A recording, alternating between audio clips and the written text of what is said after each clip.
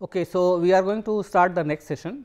I remember we talked about diversity and how we are going to manage diversity, okay, so that people can work together without any discrimination. And then we also discussed some of the initiatives that can be done for managing diversity at the workplace.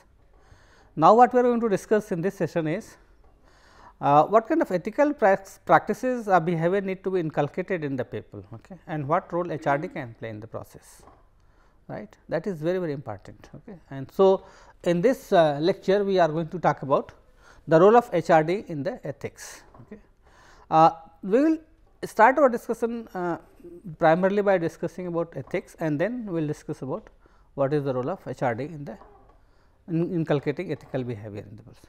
Now, if you look at this figure, you will find that we are talking about three things. So, on the one side we have corporate social responsibility, we have sustainable development, and we also have ethics.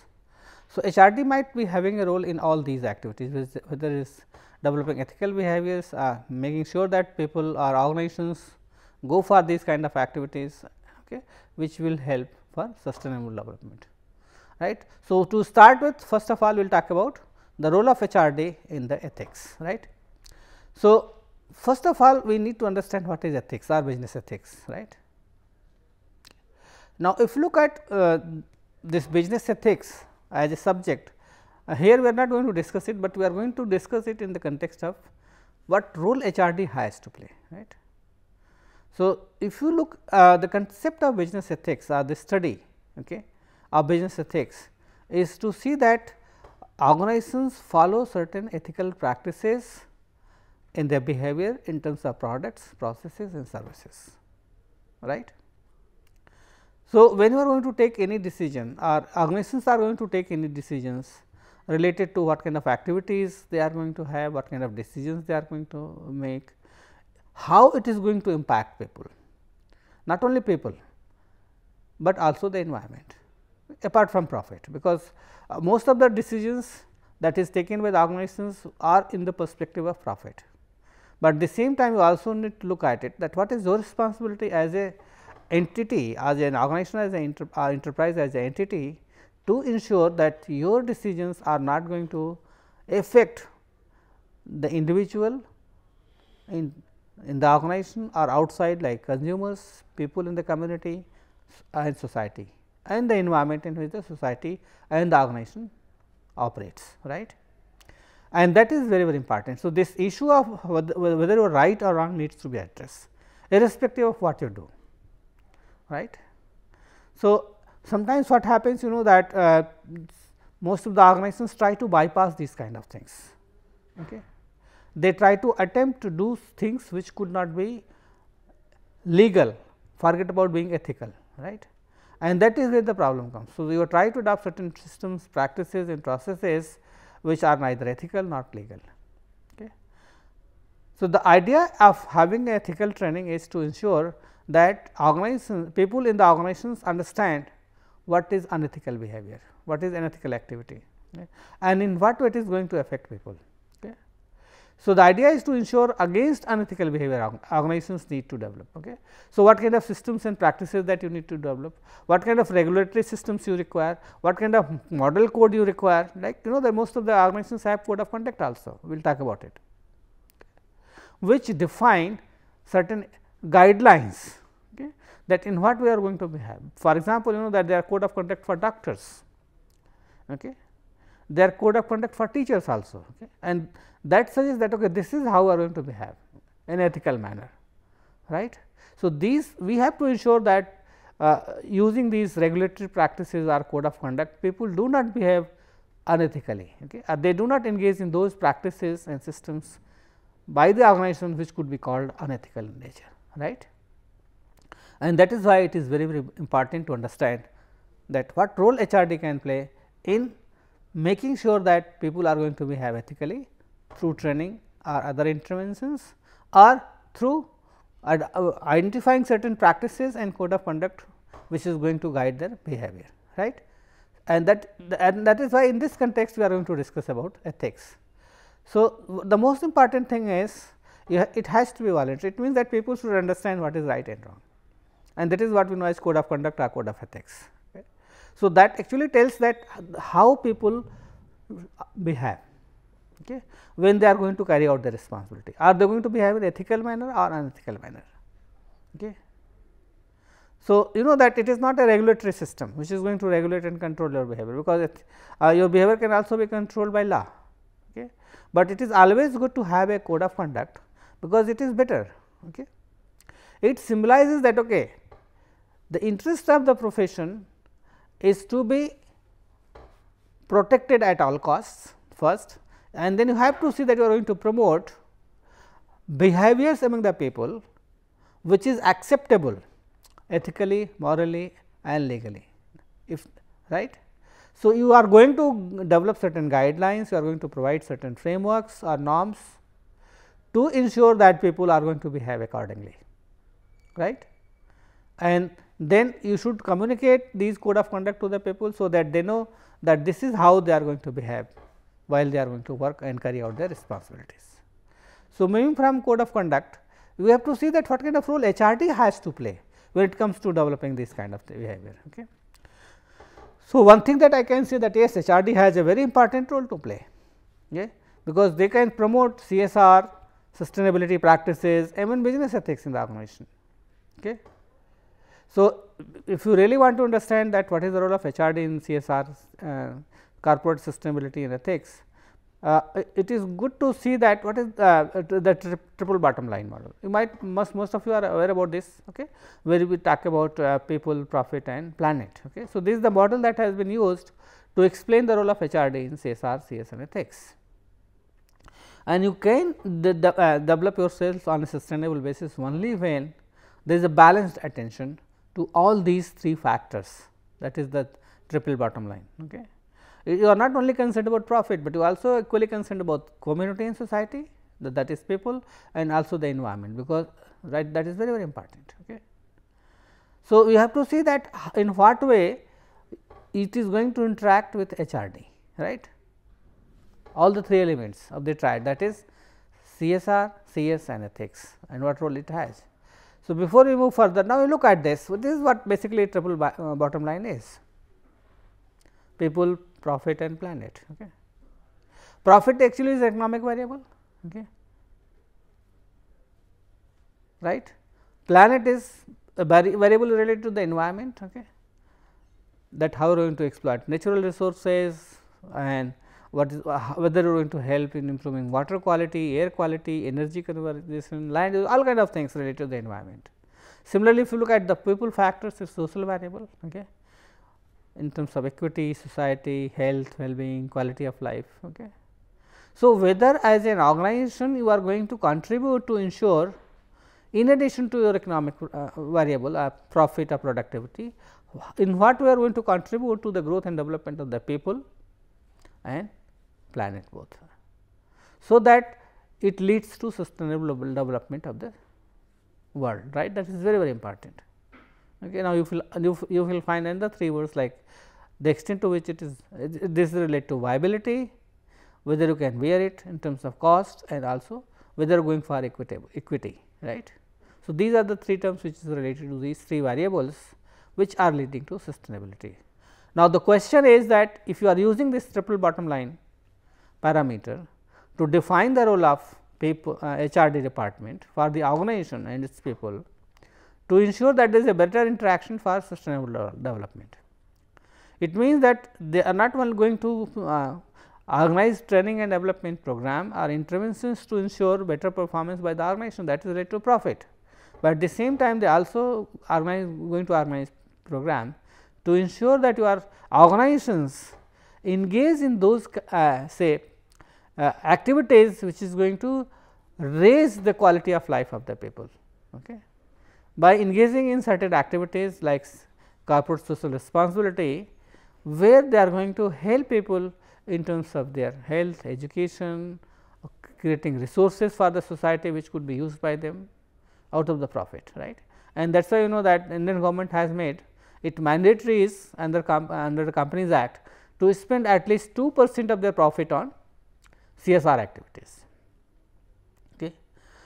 So, this CSR activity also encompasses partly this the responsibility towards the environment, and this is what we know as environmental social responsibility. So, it does not include only CSR, that is corporate social responsibility. It means the responsibility of the corporates for the society and community to increase their quality of life, but also ensure that the responsibility related to the environment is taken care by the organization, right. Since they are going to exploit resources, natural resources from the environment, they need to ensure its sustainability in the long term, and also need to ensure that they are able to maintain water and air quality, energy conservations, how they are going to make use of the land, right. All kind of things, all kind of issues will come under that, and that is why we have to ensure that these kind of things are taken care. So, how we are going to see that HRD is going to help in developing ethical behavior. Okay. So, we are going to use a epistemology basically, it is a conceptual framework, okay, where we are talking about values, okay, two dimensions of epistemology of values, which relate to basically the idea of ethical wholeness or fragmented, whether ethically you are integrated or you have fragmented values, right. So, this is related to the extent to which a person believes their own ethical values to be unified whole, or to greater or lesser degree is a variable set, right. Now, the another thing is that whether concerns a person's belief about the holistic or fragmentary nature of wider cultural field in which they live and work. Okay. So, that talks about the fragmented values, right. So, you are going to have an idea of ethics, okay, well, that is your personal, or whether you are going to have a idea of ethics which is going to vary across cultures, right, which is more fragmented, right. So, along these two dimensions it has been identified, and there are three major variables that have been identified across different set of people, those who are moderns, non-traditionalists, right, are traditionalists and postmodernists, right. Now, along these three variables, if you look at principles, policies and aporia, principle is basically the standard that is to be observed, a requirement of fairness or justice or some other dimensions of morality. So, principle is related to fairness, okay. And then policy, what is your goals and objectives, set out the goals to be reached, for example, improving the social, economic and political things, right. Then aporia, state which exhibits a higher degree of fragmentations of personal values, right. Now, if you look at these three dimensions and these four, you will find certain quadrants here, at least 12, right. If you follow certain principles, okay, as a modernist, basically then you try to criticize upon this, right, because then you are going to criticize whether it is fair or not, whether it is justifiable, especially using the dimensions of moralities, right. So, you are using a standard to criticize what is happening. Okay. If you are non-traditionalist, then you are called a guru, right. But if you are a traditionalist, then you try to mentor up. It means you try to see that people follow these kind of things, and being a postmodernist, okay, that is the latest thing, then you act as an intellectual, okay, because you think these standards are something that need to be re-looked into, right. So, you keep on criticizing these kind of things and see that these standards of fairness had to be re-examined, right. Similarly, if you look at policy accordingly, your role across these four dimensions is going to change, and also for aporia it means that if your values are fragmented, then how you are going to behave, right. Whether you are going to follow certain rituals, or going to counsel, or become cynic in nature, or you want to bring a change in the game itself, right. So, based on these things, it has been identified that you are going to work this, and this is basically a theoretical framework that has been developed to explain how you are going to behave ethically depending upon the context and these three dimensions, right. So, based on this you will find that you are going to behave in 4 different ways. Now, what we have just discussed is this part. Okay. Now, in the extremes of this you will find 4 different kind of characters or instances, like you act like a prophet. Okay. It means that you have your own vision of ethics and you are not going to change yourselves, right. For example, if you are very rigid so far as your religion is concerned, so you are going to see it or everything from the guidelines that is provided by your religion. Okay. So, your ethics would be unchangeable, right, and you are not interested to put logic or debate on that, right. then if you are quite if you are very modern and intellectual and you want to criticize this, if you are here this part especially here, probably then you are known as quietists. It means that you disengage from these kind of ethical issues, right. Similarly, if you look at the other extreme here, okay, then you are very subjective. Okay.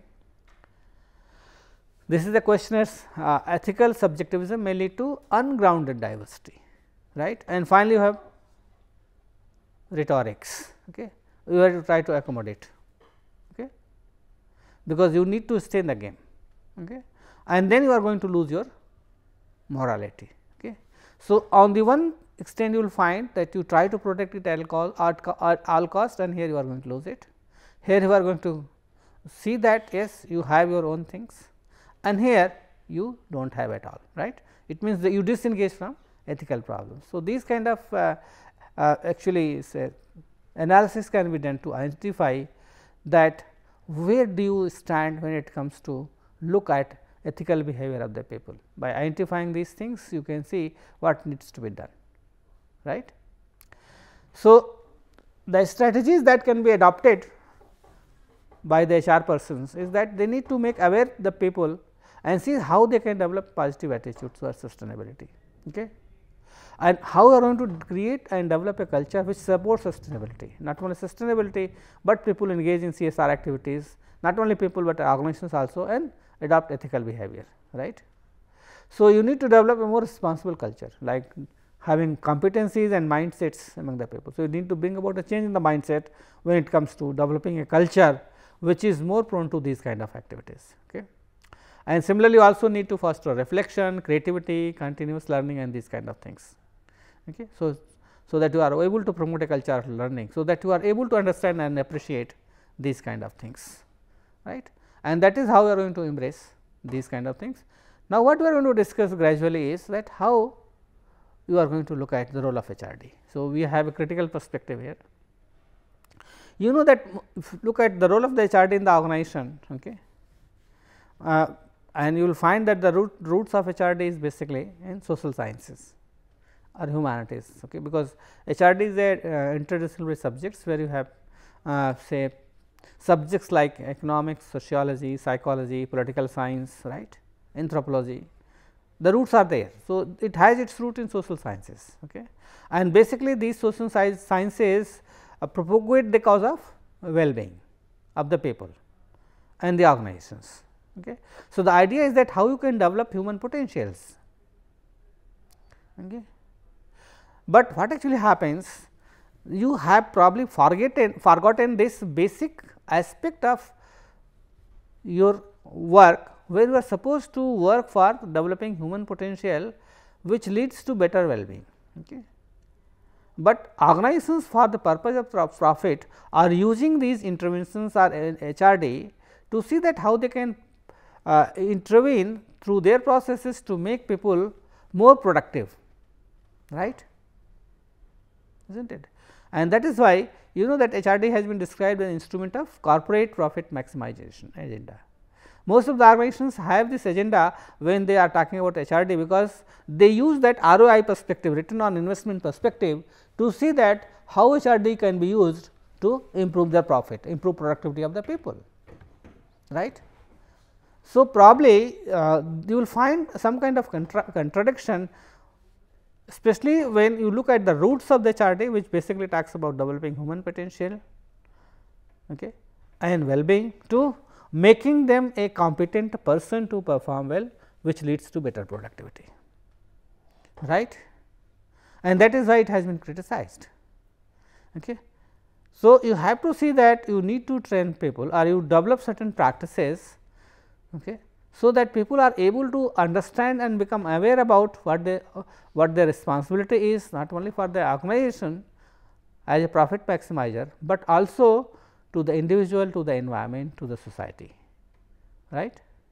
And that is where HRD can play a better role, and that is why that HRD has been sometimes criticized, because they only work on the agenda of maximizing profit for the organization, okay, and forget about the basic values and systems which need to be developed in the people, so that they are able to understand and comprehend things related to these kind of issues. So, after this critical perspective, we are going to see that yes, what kind of model could be used basically when we are trying to relate CSR, CS and ethics. CSR will discuss separately. So, it will have basically impact on how you are going to create awareness about these issues. So, that those who are in say in an organization, you tell them that whatever activities you are going to do, how it is going to affect the society, the environment and these kind of things, and whether you are behaving ethically or not. I mean, you are not behaving ethically, what will happen, right, and what kind of interventions need to be planned, okay, to create ethically and socially responsible culture in the organization. So, HRD has a role to play to develop a culture, so that people are going to behave in an ethical and socially responsible manner, and that is what this model talks about. So, we have to see that how it is going to relate this. Okay. So, you are going to develop and create a culture of ethics and responsibility. So, then you see that how individual, environmental and organizational factors interact with each other. Okay. So, what is the role of HRD in the process? Okay. So, this is basically related to the individual, his characteristics, his personality, his morality and his capital, knowledge and skill base, which helps or basically leads to developing certain habits, okay, which they use to practice, okay, and that becomes a part of the culture of the organization, okay, which leads to developing a culture of whatever you call it in the organization. Okay. Now, when HRD intervenes, and this is going to influence this practice, how you are going to use your strength to practice something which is going to be more ethically and socially responsible things. Now, this also comes into the picture, and when it is to be developed, when you are going to develop people and their values, basically you have to make them aware about this, about the society and the environment in which they are going to operate, right. So, that when they are going to develop their habits, it is going to be influenced, right, and this society and environment is also going to influence their habits, right, in different way. For example, you know that as a norm of the society, you know that we are going to worship trees. So, it becomes a part of the character of the individuals, right, and then you adopt certain practices where you want to follow these kind of habits, right. So, the HRD interventions can be planned to ensure that you follow those practices to create a culture which is going to be helpful in developing a ethical and socially responsible behavior, right. So, that when you act, you are going to take certain decisions, or in your activities also, you are going to behave in a way that is either ethical, depending upon what kind of things you have in your background, or ethical behavior, right. So, this is a relational model, we try to relate these things and how HRD interventions is going to mediate in the process to create a culture to ensure that you are going to develop an ethical behavior in the organization. So, now we are going to discuss some of the research literature, that in what way HRD and business ethics are related, right. So, the HRD profession has a responsibility to create a profession that behaves in a morally responsible manner. A lot of studies have been done.